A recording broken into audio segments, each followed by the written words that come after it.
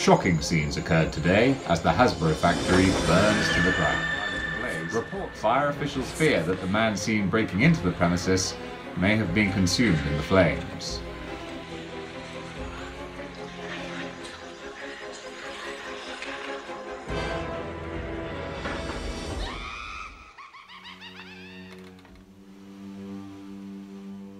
Good evening, Marvel Legends. I've missed you so much, especially when I have such, wonderful stories to tell. Do you like my friend here?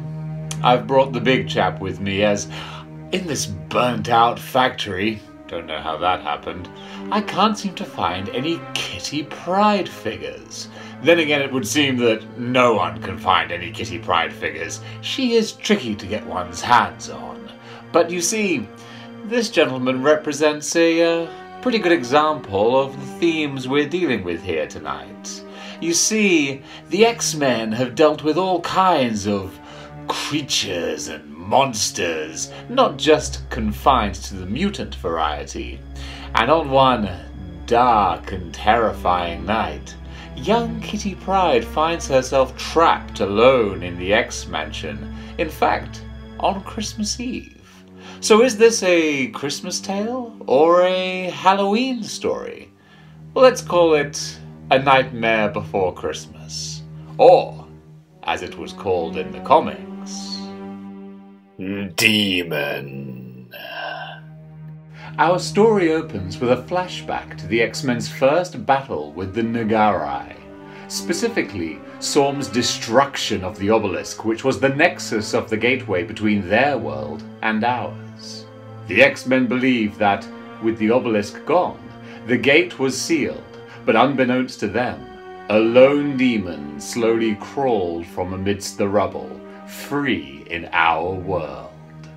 In the present day, we find a couple out looking for their first Christmas tree. Quickly, their happiness turns to terror when the Nagarai demon swiftly kills them and feasts upon them, body and soul.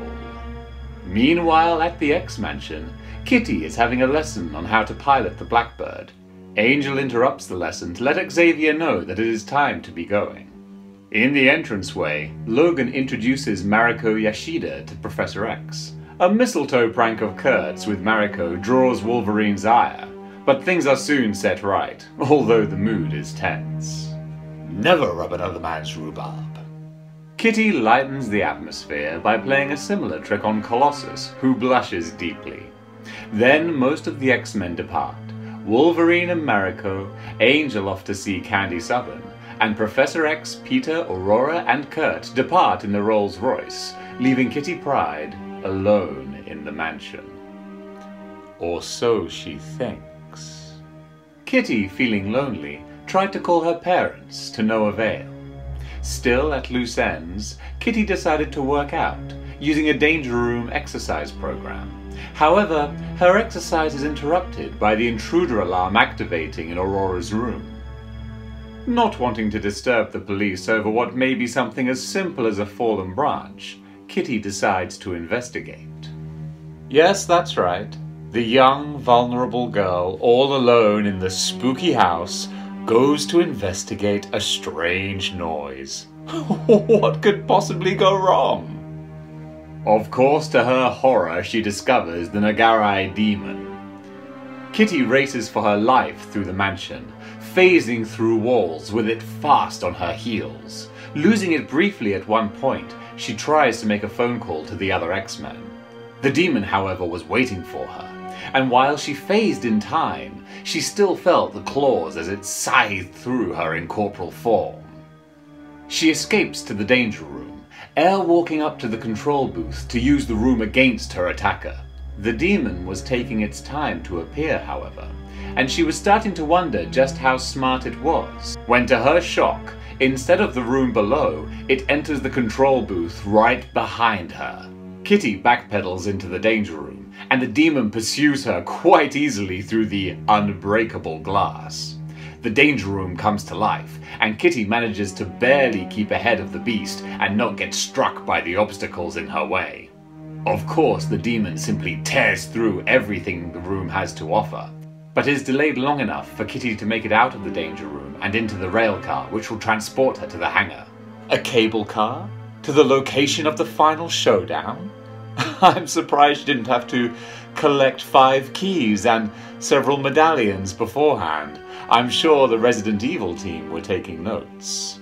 Halfway to the hangar, the demon ruptures the rail, forcing Kitty to travel the rest of the distance on foot. Weary from exhaustion, Kitty makes it to the Blackbird. Its turbine engines are pointed down the tunnel, the only possible path for the demon to pursue her.